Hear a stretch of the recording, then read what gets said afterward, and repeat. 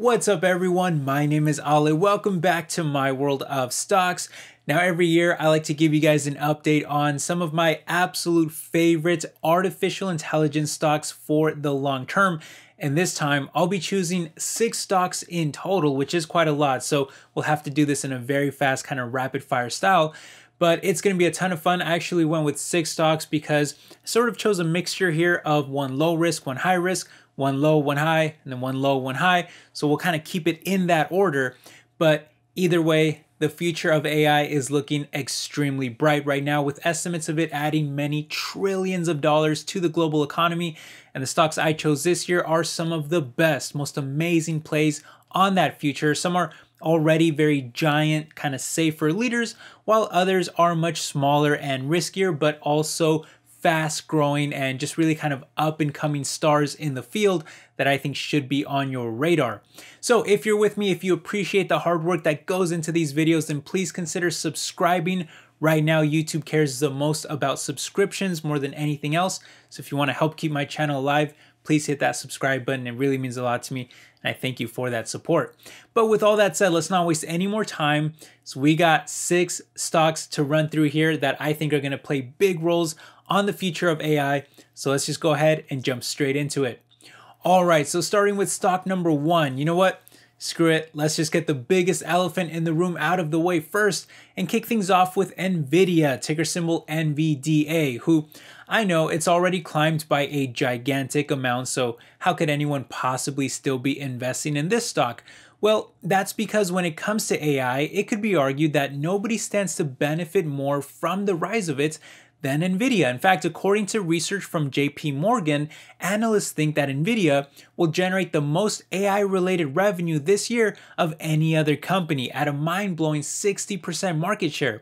And that's because NVIDIA not only sells the best performing hardware to actually power AI with more supercomputers running on NVIDIA GPUs than really any other rival, but they also develop software for it too that in combination offers solutions to so many different markets using AI, including autonomous driving, the data center, which by the way quadrupled in sales over the past 2 years.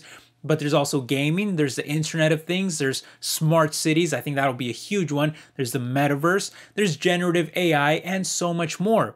So if you want to make a play on AI for the future, going with NVIDIA is probably one of the surest bets you can make. And by the way, even with the recent skyrocketing in price, NVIDIA's valuation is actually still cheaper than the sector on a PEG ratio basis because of all of that future growth potential, which they're already seeing the benefits of after more than tripling their sales last quarter alone. How crazy is that? Moving on to stock number 2 though, if you want another big play on the future of artificial intelligence, then why not go with the stock that literally has AI as their ticker symbol, which is of course the company C3.ai, ticker symbol AI. And as the name implies, this is a company that specializes in AI software technologies, providing data analytics for any company that needs it across a multitude of different industries. For example, bank and financial institutions use C3's machine learning capabilities to detect fraud across a giant amount of financial data that humans would probably miss, which has already shown to decrease false positive alerts by a whopping 85%, while also increasing the accuracy of suspicious activity by as much as 200%. It's also used for smarter lending, where it improves the efficiency and accuracy of risk monitoring and loan acceptance. It's used by law enforcement and the military for things like crime monitoring, spatial awareness, and strategic planning. And it even gets used for large-scale asset management, like in the oil and gas sector, where they've shown to reduce unplanned downtime by as much as 50%, while also reducing the total maintenance costs by as much as a quarter of it as well. But it doesn't even stop there, as more recently, C3 has also been a huge help in solving all the supply chain issues that are lingering from the pandemic, where they've shown to reduce inventory levels and holding costs by as much as 50%, while also reducing shipping costs by another 30% as well. And all of it is just at a software level, meaning that it's pretty easy for companies to immediately immediately implement and start benefiting right away from hiring C3, which I think could be a major growth driver for them long term. And while the stock has already soared by almost 150% this year, you have to remember that it's also down about 85% from the pandemic highs, which granted that was during a bit of a tech bubble, but if it can recoup even just a small fraction of those losses, it would still translate to substantial gains over time. The company is not yet profitable though, and is probably the riskiest stock that we'll be covering in today's video, but longer term, it might still be a spec stock worth considering, especially for that future of AI. Moving on to stock number 3 though, we'll go back to a lower risk option here for anyone that didn't like C3. And actually go with one of my biggest core foundational stocks that I think anyone can build an entire portfolio around, let alone just for having more exposure to AI. And that stock is, of course, the almighty Microsoft, ticker symbol MSFT, who in many ways is considered the catalyst for really kicking off the most recent hype train surrounding AI this past year with the launch of ChatGPT, which is of course backed by Microsoft and being implemented into various parts of their own business as well, including search, office productivity software, and of course their giant cloud platform Azure, which in my opinion, Azure is the most important of all, as AI requires massive amounts of computing power that smaller companies just aren't able to produce themselves. So turning to the second largest cloud platform in the world is a great way of using giant infrastructure that is already built out for them, which after integrating GPT-4, the Azure OpenAI service has now grown to more than 18,000 firms, while paid Copilot users has also surpassed over 1 million in total, and that's just this past year alone. Speaking of which, Microsoft also launched that new service this year called Copilot for Enterprise that allows businesses to use their AI-powered features within 365 to enhance productivity. The service costs $30 per user per month and can go even higher for added services like Copilot for GitHub, which incorporates coding as well and costs almost $40 a month per user. So considering the hundreds of thousands of employees that many large corporations tend to have, you can see how this could really start to ramp up into a major growth driver for Microsoft in the future. And there's tons of other AI related work that they're doing too that I just really don't have enough time to run through in this short video. But even after seeing the stock climb by so much, the fact is that Microsoft almost always trades pretty close to an all-time high. So even at today's levels, I still consider it a great addition to anyone's portfolio, especially for those looking for some fantastic long-term exposure to AI. Moving on to stock number 4 though, we have really one of my favorite speculative stocks just in general, in the AI data management and analysis company Palantir Technologies, ticker symbol PLTR, who provides those AI services to both government and commercial entities in order to improve their accuracies and efficiencies, where they're consistently winning new government contracts worth hundreds of millions of dollars every few months, it feels like, while companies also continue to hire Palantir for improving how their business is run. And after recently implementing their new AI platform for large language models into both their defense and business segments, the stock skyrocketed this year right along with most other AI related companies given all the recent generative AI hype.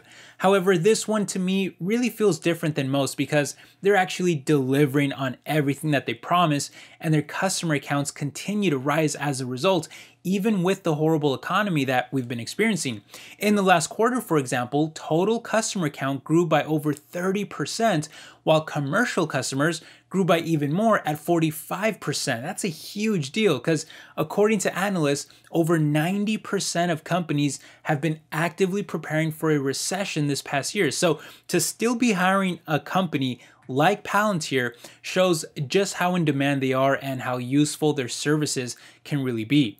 For example, this data analyst from a recent AI bootcamp that Palantir was holding at their company to train the employees, well, he said that they'd been working with other entities for months without getting any results. But after working with Palantir, they got the results that they were looking for in less than 8 hours.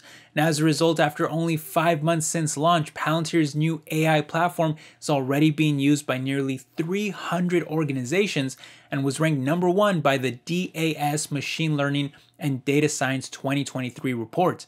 And financially, Palantir has also been on fire, which, after being criticized for years by analysts for their lack of profitability, Palantir has finally turned a corner, with the last 4 quarters in a row seeing positive net income, while adjusted free cash flow also rose by nearly 4 times the amount year over year. And the balance sheet carries billions in cash and securities with 0 debt too, which is very strong. So as speculative as Palantir has always been considered, I think you need to start taking them much more seriously now. And with a PEG ratio of only less than 1, I actually still think that it's a solid long-term pickup.